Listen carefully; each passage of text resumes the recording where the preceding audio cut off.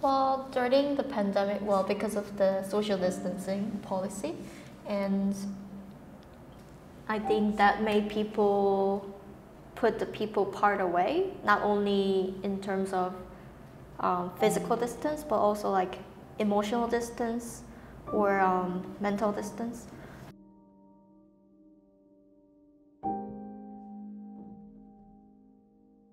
Yeah, there were no interaction like physically during COVID.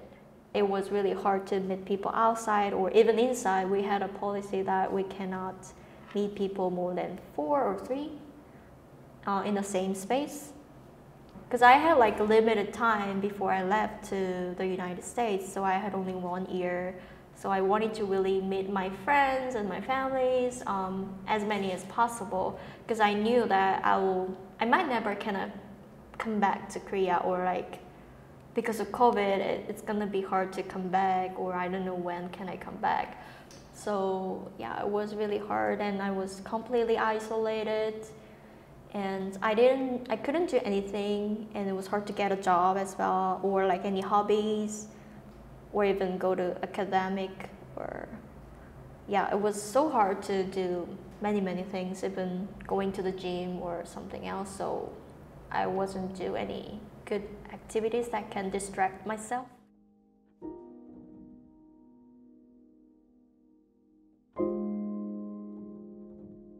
And I was really desiring for that, but I couldn't do that for like a whole year. And after got into the racing and I came to the United States, it was really hard for me because I was international, and a lot of people were from different backgrounds, and we had to wear masks all the time and couldn't really see each other's face or facial expressions, and maybe that made us too hard to get along with each other. So I was really desiring for like something that I could interact with people, not only physically but also like emotionally.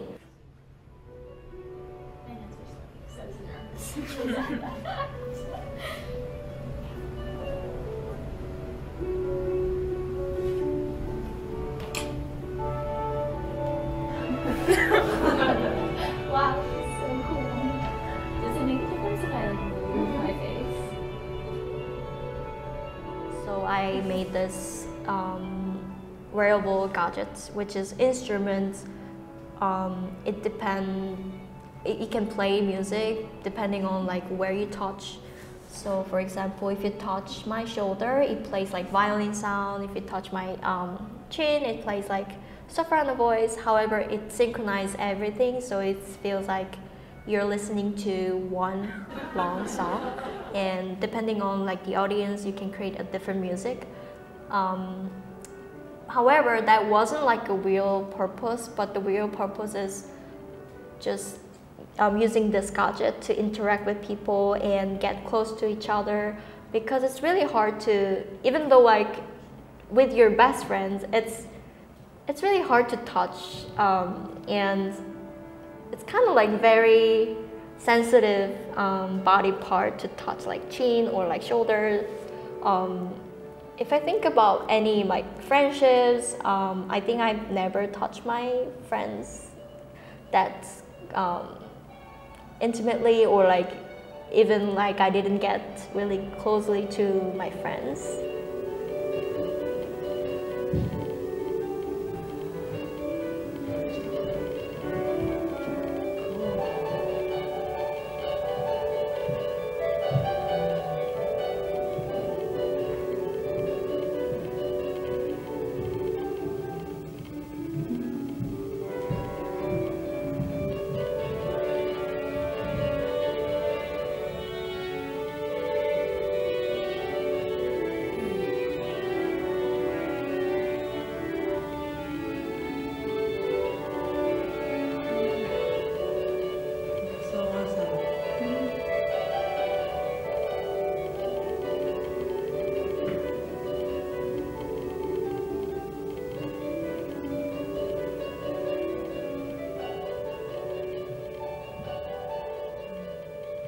I did this with The Stranger, and also I did this performance with my 10 years, more than 10 years friend, and I thought I knew that person really well. However, after this kind of really short performance, I realized that, oh, I didn't really know that person that well.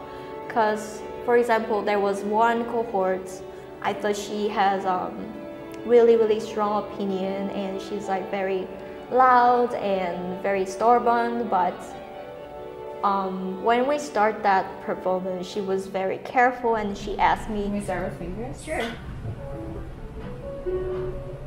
can I start with your finger, and can I gradually touch you? And she was very kind of sensitive and very careful. So that was the part that I've never seen from her. So that broke my stereotype about her, and I could get more information using nonverbal conversation during the performance, and more data about that person using the touch.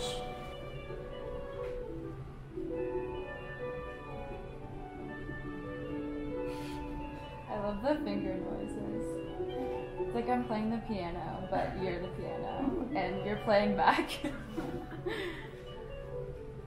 It was really heartwarming experience, and it's been a while that they touched someone during the COVID era. And it was a great opportunity to feel that intimate feeling again, and that warm feeling again, and they felt like, well, I became like a human again.